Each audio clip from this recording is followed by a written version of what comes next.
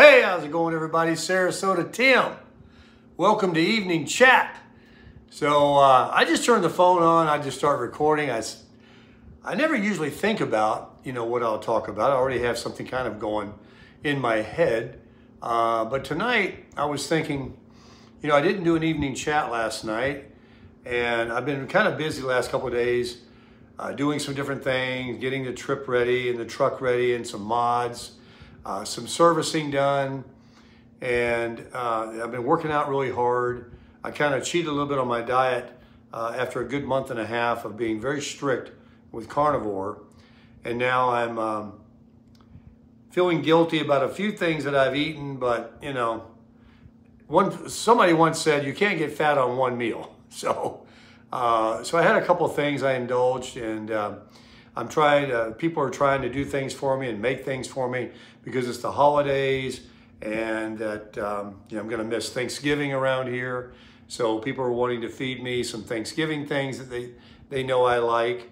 And so there's a few things that I'm going to indulge on. But once I, get away from all of that and on my own, I will be very good because I associate more with my health and my life and the way I look than I do for a cookie. But I had a cookie. I'm going to be honest with you. I had a brownie. And, it's a holiday time. You guys know, if you've been following me for a while, I love the holiday stuff like, fruitcake, for example.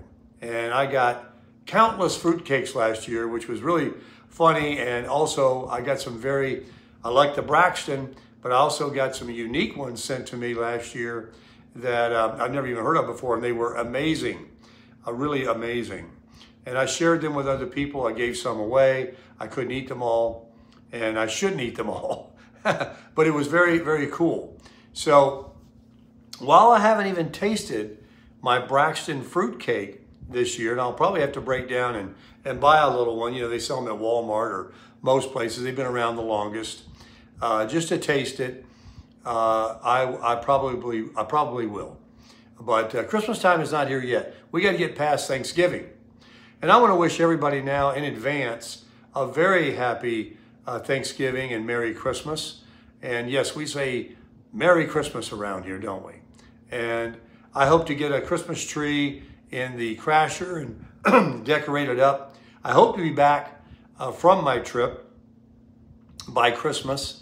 I see no reason to be, any long. Of course, what's today? Today's the 15th or the 16th. I'm leaving on the 18th or the 19th. And so a month from then would be just before Christmas. And I would say a week travel out, a week travel back, and at least a couple of weeks stay out there is my plan. I don't think I need any longer than that. And that also gives me plenty of driving time. And I'm going to make that part fun. I'm probably not going to be going to, last time I traveled, a lot of you were saying, oh, hit up the state parks or go this and that and show us stuff instead of loves. Believe me, folks, you're going to not see that again. You're going to get what I give you because I don't do that kind of thing. You can't video in those places. It's a different time of the year. And I'm not going to be rush. And I'm also going to be traveling with a couple. And we're going to, first of all, see how that works out. And I'm thinking it's going to be just great. And it's going to be actually a different thing. I've always been kind of a solo traveler. And there will be some adjustment that have to be made. Everybody's going to want to eat at a different time, pee at a different time, and all of these things. But we have both decided that we are in no hurry. And we don't want to necessarily get a campground every night and then, leave the next morning to drive more miles to get across the United States. So we want to do the loves, rest stops, possibly some campgrounds or casinos, wherever we can search on the phone. And now the last time I traveled, I had a co-pilot that gave me more information. It was information overload. So I welcome emails sent to my email that you can find on my YouTube site, or you can even text me some things in the comments, and I'll be following along if you have some places you know that are reasonable. The only thing is, I don't want to spend the money every night, $30, $40, $50, or even $60 for a RV spot if I'm not going to stay there a couple of days. And actually, even just to set it up, if it was $10 and get the water and the sewer and all that hooked up, is a lot of work to jump up the next morning and try to get some miles in. You see, there's a reason for that. One, I would like to do it every couple of 3 days, you know, maybe to empty the tanks. You're probably using the bathrooms at truck stops and gas stations anyway, so, you know, but the reason for that is this time of the year, it's going to get dark at 5 o'clock. I mean, it gets dark at 4 o'clock over on the further west you go. And so we have to crush it early in the morning after the best cup of coffee we ever drank in our life. And then get on the road. I mean, no biscuits, no breakfast, and then get some miles in. I don't want to take 10 days to cross this country, and I don't want to do it in 3.5 days either. But neither one wants to, and I could, but he doesn't want to, and I got to respect what he wants to do. You know, we have to be flexible. He doesn't want to drive at night, and I'm not a fan of it either. In fact, just a little update on my glaucoma. I just did my drops, and I tell you, it's not getting any better. I mean, the vision, like one doctor told me, he says, if you live long enough, you will be blind in that left eye. And I have seen an exponential change in my vision, and I thought it was going to take a long time, because it took a long time until last year. And I started going to the doctor and got that surgery and started doing these drops, and then it picked up on going bad, getting worse. So I don't know if I should or shouldn't or whatever. I know I'm going to get yelled at by the community. You know, oh no, take your drops, blah, blah, blah, do the right thing, and I will. But nobody's promised tomorrow, folks. We are getting older and we're getting blinder, and things can happen anytime. You got to live your life. And so that's what I'm trying to do. And while I have important people in my life, not everybody likes to enjoy the same things that I do. In fact, going like hell and traveling across the country every few months isn't everybody's cup of tea. But I love this RV world. I love this traveling, and I'm excited about taking the southern route. Yes, I got to go through Houston again. Who remembers that? I guarantee you I'm going to plan it. We will drive either on a Sunday or I mean, we're not going to hit that at 5 o'clock. I'll promise you, we're not going to hit it at 5 o'clock. So got to be planning some things out about where we want to be each day and that kind of thing. So, you know, that's what we're going to do. What was I saying though? You know, this is just a fun life. And I paid, you know, $60,000 for a new truck, not to park it next to my Honda and just sit there, you know, to be used whenever I need to move my camper for a hurricane or to another place to live. I bought it to travel. And travel is what, two things. One, I love it and want to do it. A lot of people like to see stuff like that, and it's great for the YouTube because, yes, too much of the same thing is a little boring. I know a lot of you will watch me do anything, and you care about me and I care about you, but I want to provide you some good content too. I want to share some valuable, you know, reviews and show you some places that I want to see as much. And so it's kind of a win-win deal. So that's what we're going to do. We're going to leave. Tomorrow is another busy day. I'm getting up in the morning, and there's a service that has to be done. There's some more shopping that need to be done. There's some food prep, and there's a lot of stuff I want to put in the back of the truck. On the inside of the truck, I'm going to be taking my Dometic refrigerator. So I have the drinks and some snacks and cold cuts or whatever I want in the cab, the back of the cab.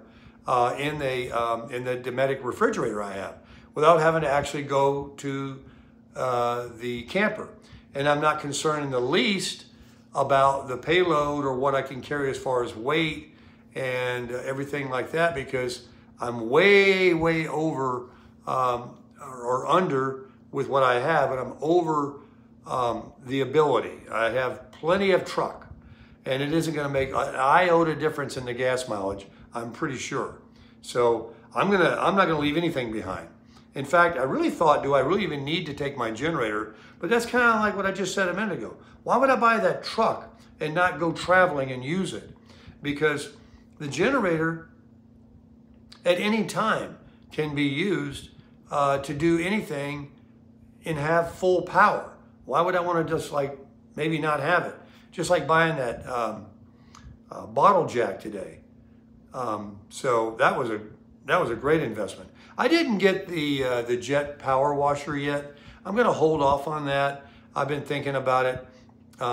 There are people that, if you can get them to show up, that do come and do a wash, and you know, heck, it's going to be $100 with tax for that thing, plus a brush I'd have to buy, and my time and labor. My time is worth something.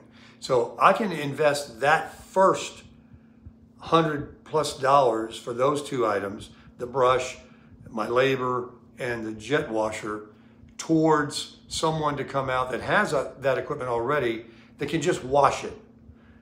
I would prefer to wax on it, but I just want a clean canvas. And you know, it's gone a year, several months anyway, without being washed. You know, the rain does certain things. But when I took the trip to Georgia to get away from the hurricane, we do have some bugs in the very front. It's not like the whole camper's dirty. It's just that very front. And I can actually do that with a hose and buy the brush.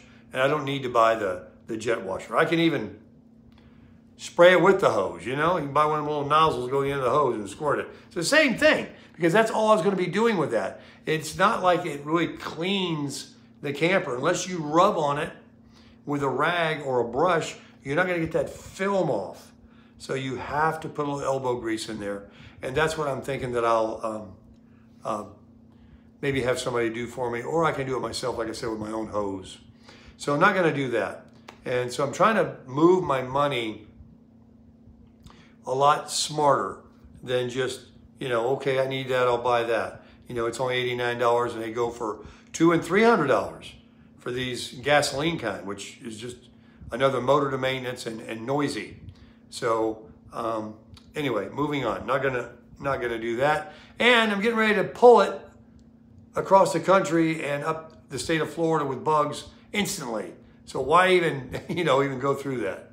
Maybe when I get back, we'll see.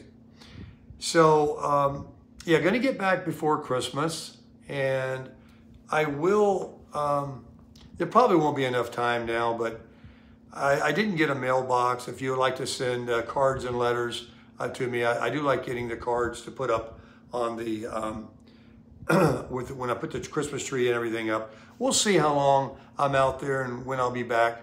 And if I can do that, and you want to add me to your mailing list, I can get you an address that you can send a Christmas card to.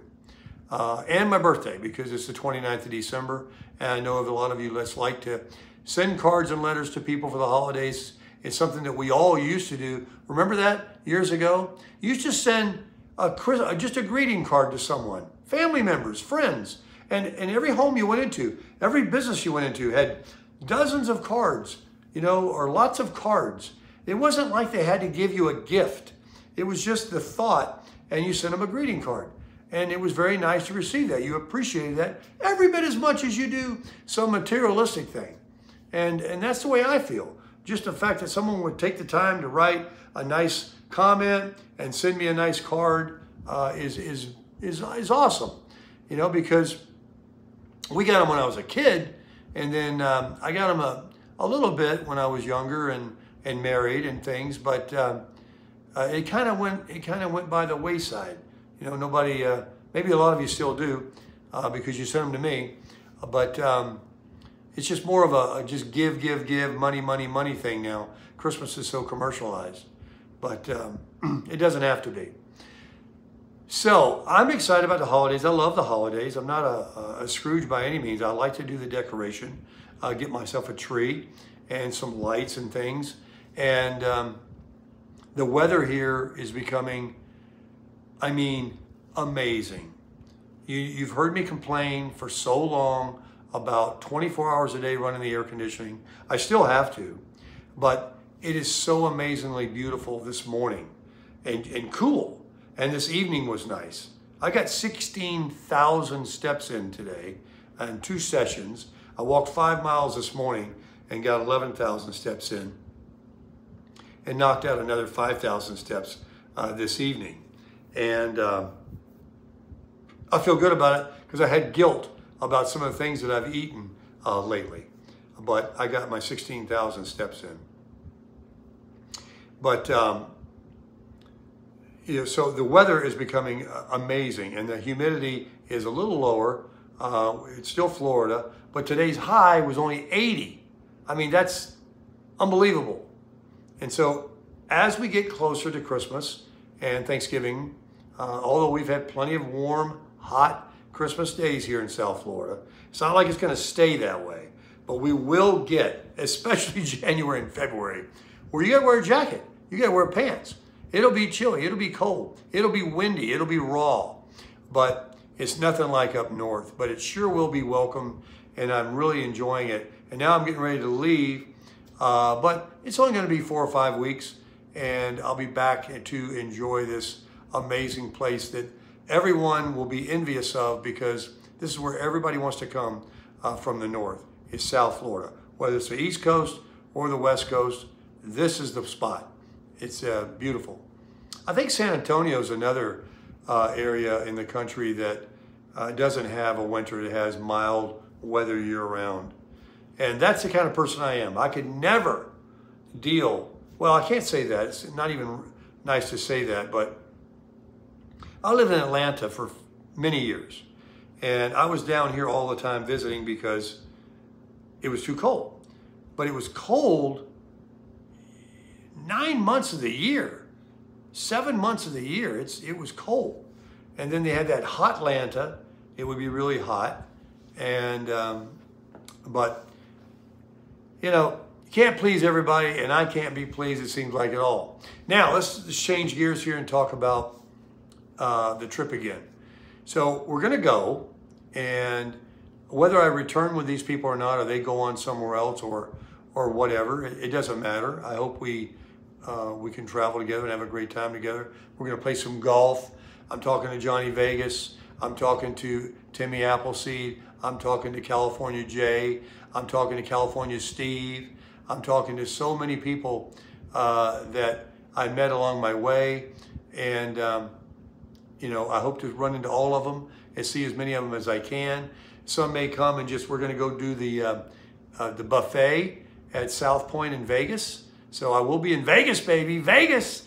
I will get over there to play some golf because JV, he's got us hooked up with some friends that can get us on some courses. Guess what? Laughlin and Laughlin Ranch Golf Club and the ones that I was playing the last time I was there are expensive now. Yeah, and they have this deal out there. I think Vegas is the same way. We don't have that in Florida, where they ask you if you live there. And if you're not a resident and can't show it on your driver's license, you pay a different price. I don't like that. But, you know, everybody does what they do. But you can pay as much as $75 or $100 for a round of golf. I'm not going to do that. One, it's too expensive. And secondly, I want to play a lot of rounds. I want to play as much as I can, and I don't want to spend that kind of money. I couldn't afford to spend it anyway. So, gonna see Johnny Vegas and all them guys for sure. California Steve is gonna come, and it's very exciting. It really is. We're gonna shoot our guns again over there in Bullhead City, where we shot last time. We're gonna blast up some targets and you know, wear our guns because it's open carry there. We're gonna wear our cowboy boots and our hats. We're going to enjoy this fine weather. We won't be hot wearing that stuff. We're gonna come out of our RVs and look at those unbelievable mountains right there outside the door. I bought it today. It's in the freezer. I got us a cowboy steak and burgers. I got those prime rib burgers and chicken. And I bought some shish kebab skewers, those wooden skewers. I'm gonna cut up some chicken and peppers, maybe some beef, and I'm gonna make some shish kebabs. We're gonna grill those up. So lots of cooking is gonna be happening during the traveling. And once we're out there, of course, gotta eat every day. So lots of good content coming, but more than just the content, it's gonna be fun. You know, I'm just looking forward to it. One big long vacation, one big picnic. I'm gonna be hitting up Planet Fitness in the morning, going across the bridge and going down there and doing some lifting. You know, I wanna keep that going. I've really been doing that quite vigorously, and I'm feeling the results of it too. It's really been very exciting. It's such a different thing when you lift with free weights versus those machines. I mean, they work too, but there's something about putting plates on a bar and doing the curls and the bench press and shoulders and that kind of thing that makes me feel, you know, really, really good. And I want to live my life as long as I can, folks. I know you do too. And we know that even today when I tried to get up after trying to do a video on showing a bottle jack, the legs, the knees, things are, you know, you think young, but you feel, you know, much older. And I can't get it out of my head about how I feel, but I feel a different way. And I'm actually living proof now that everything I've always said about how we change from 62 to 67, referring to the Social Security, of waiting for 5 years to get a few $100 and losing your life for $500 a month that you may not ever reach or collect it very long.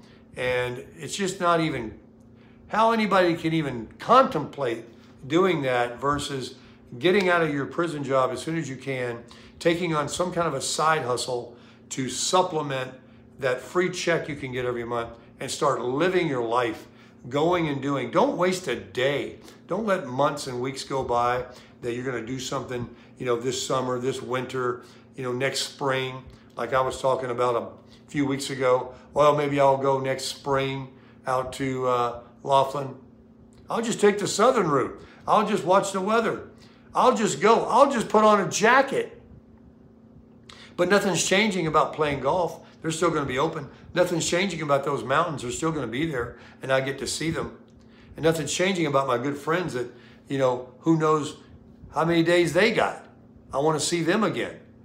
And so life is way too short to gamble and to think that you have tomorrow to do something. Don't worry about your money. Don't worry about anything. Just do it. Now, when I say that, you know, I'm being facetious. You can't just do anything you want and not worry about the money. You have to have some money. And speaking of that, buy me a gallon, will you? The Buy Me a Coffee link will be in every video. I'm going to leave it in every video more than I ever have. Yes, because I need the support from whoever likes these videos to help me move my rig down the road. It's 8 to 10. I think I get 9.5. I won't lie. But I don't know if I'll be seeing 10, and you know, especially in these higher altitudes. I'm going to burn some gas.